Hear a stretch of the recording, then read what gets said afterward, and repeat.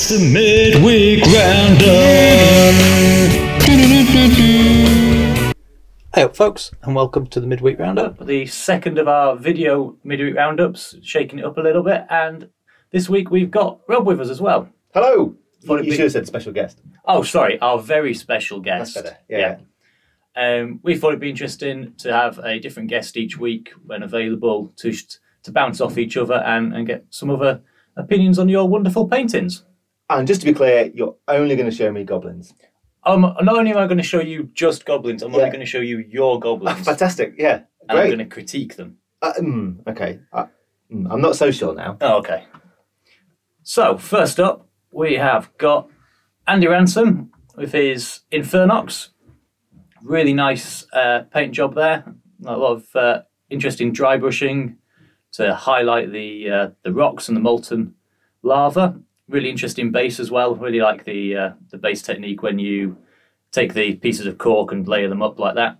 Yeah, and Andy's famous for painting a lot of orange. Yeah. Yeah, Andy 2D6 as well. He's got his own YouTube channel if people want to check that out. Yeah. So, yeah, it's nice to see that he's carried on the theme there. And I guess this is for his, obviously, he's the Bristol Dwarf Army, or Kings of War. He's recently been painting some Forge Fathers as well. Oh, lovely. In orange? No, actually, no. I think they were pink. Oh. So he diverted away. We've got next. We've got Billy Capgun next. This is talking of Forge Fathers. It's like I knew that. It was, yeah. Linked it together. Artificer Juggernaut. And fantastic on the base with the smashing rocks and the off-source lighting, I guess, on there with the purple. Really, really nice. And a bit of orange on it. Yeah, well, is that the theme of today's orange? Today's theme is orange. Yeah, okay, why good. not? They better be all now. Until it's not, yeah. Yeah, I must admit, I love the Juggernaut. I think that's, for me, is one of the real key models in the Forge Fathers. I mean, I like the Iron Ancestor as well, but actually compared to this, it looks a bit dinky. Yeah, it's a really nice model, isn't it? This is a really beefy one. So yeah, to see it painted up is really nice. And it's very good in the game as well. Yeah. If people have got it. Yeah, in Firefight and in Dead Zone. Dead Zone as well, yeah. Yeah. I need to get mine on the table, actually. Yeah.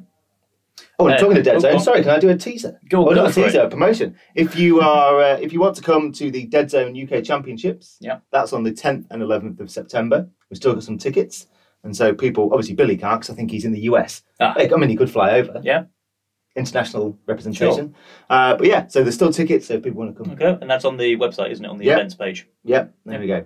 Sorry to sabotage your. No, it's absolutely fine. Roundup there. It's important that we get this information out there. We've got yellow. I'll take it. Take it. Yeah. This is the Vermin Tunneler. This is by El Blas. And go check them out on Instagram. I'm not going to attempt to pronounce the Instagram name. Blas Bunny Brush, maybe, or Blas4. L. Yeah. Really, really like the effect on this tunnel runner. The damage, the chipping, and that sort of thing. It's really, really nicely painted, and the basing with the barbed wire and everything as well really adds to it, doesn't it? Yeah, I think so. This is another really iconic sort of miniature. I think for the. I think you've got probably you've got this, and then maybe the tunneler as well. But I think tunnel runners also absolutely fantastic in Firefight. Yep. I think you need at least 5. At least. Yeah, I'd say no self-respecting broodmother leaves without at least 5. So I guess if this is was this for Dead Zone or was this for Firefight, do you know? I'm not sure, to be honest. Okay. Let's both. assume. Okay, let's assume both. But I think there'll be a lot more then. Yeah. If it's going to be for Firefight, 5. Easily. Easily. No orange. Well, the bags well, it's yellow on the jacket, is it? Yes, it's like that sort of light leather. And you could say it's very dark orange on the balloon. Yeah. Sure. Okay. Well, let's take it. Take it where you can, Johnny. Dan Bird's painted up this halfling. It's fantastic. I really like how the balloon actually looks like it's got air in it. The way he's done the highlights and the shadows in the greens and the reds. It's really, really nice. Yeah, I've seen a few of Dan's halflings on Twitter. I think he's been. Yeah, he's got quite a large army now. Hasn't he? So I think Aeronauts again. We're talking about those iconic ones. I think this is certainly one for the halflings. Again, very good in game. That's probably why he's painting up so many of them. But I think for me, I really like these. I converted one of these for my Goblins, so we were close with Goblins. We're getting there. Yeah, okay. Yeah. But yeah, really nice model. And again, Dan's done a great job there. Yeah. I think the leather effect on the bag is really good, and like you say, the wood on there is really Yeah, cool, the wood's actually really good, yeah. isn't it? Very realistic looking. Yeah. I'm looking forward to seeing the rest of those. Yeah. Seeing that army finished. And then we've got Dylan's Plague Army. Dylan is Cleric's son who works for us. Cleric works for us, not Dylan.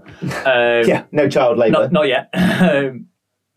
He's super proud of getting his Plague Force for Dead Zone and Firefights all painted up and completed. And I think you'll agree it's a fantastic job. Be taking over his dad soon. I mean, I don't think soon. I think that's to be fair, he's already a better player. So I'm trying to think because I played at a firefight tournament recently and Dylan was there. He was playing GCPS that one. Yeah, very very good player. I can't remember if he came above his dad or not, but yeah, really good. Let's say he did. Yeah, let's assume he did. We'll make the rules. Yeah, but yeah, I think Dylan's really good. He's really into firefight as well, so it's nice to see this coming along. Yeah, let's see youngsters getting involved. Yeah. And we got Yui Turner with a Strider for the Maison Labs, I think. Really, really nice paint scheme with this. Like the contrasting colours and very nice, sharp, crisp base as well. And that sort of indoor, urban feel to the base. Yeah, like I say, the gun's really good. It kind of stands out, so you can really see that. I think the base... I do like it when people do different bases for Dead Zone. I think actually... sometimes you've got to be careful about not making them too high or making them too decorative. So I think actually this sort of thing where you can kind of make it look like a kind of hanger bay or something is actually really effective. So yeah, really cool. And I think having the gun yellow as well just helps it sort of tie in with the base as well with the hazard stripes, doesn't it? And then makes it sort of pop as well rather than being all black. Yeah, another one where I look forward to seeing the whole kind of strike team with that basing, see what they look like. But yeah, very good. Nice. Yeah, nice. And we got Joe McLaren, his Tree Herder. It's really interesting, this. The Tree Herder itself is I guess you'd almost say it's a autumn deciduous tree. It's got some leaves on it. That's your degree coming That's into my it, degree in horticulture coming through, yeah. It's not got a lot of leaves on it, so it's quite interesting to see someone take some flock and bush it out a little bit. Looks really nice. And then nice sort of eerie eyes as well with that sort of icy blue. Yeah. Yeah, I think that's nice. Actually really, it's simple but incredibly effective. Actually, that to add some of the flock on as well. So, yeah. I mean, I don't think I've seen anyone do that. No, I don't. I'm going to go on a limb there there and say it really stood out. Yeah, Joe is the first person ever to do this. He's a pioneer. Oh, fantastic! I bet people will take a leaf out of his book now. They will, yes, yeah. Should we stop there? Yeah, otherwise we'll be barking up the wrong tree.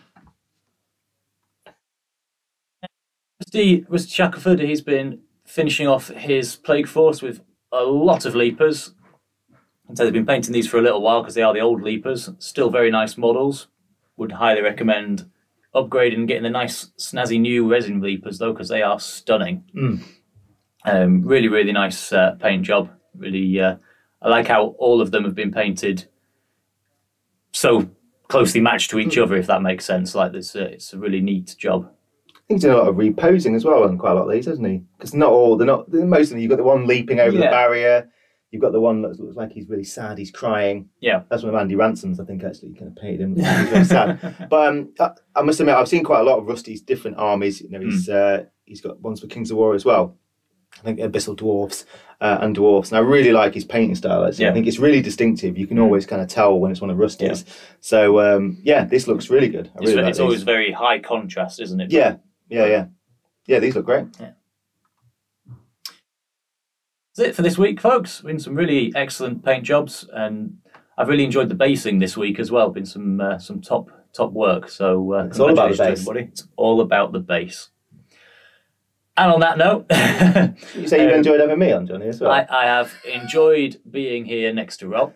Thank you. And we'll thank Rob for his wonderful opinions, and hopefully find him some goblins for the next time we get him on. Next week we'll try and get a different guest on, and hopefully we'll have lots more paintings to show. Thanks, guys. Bye.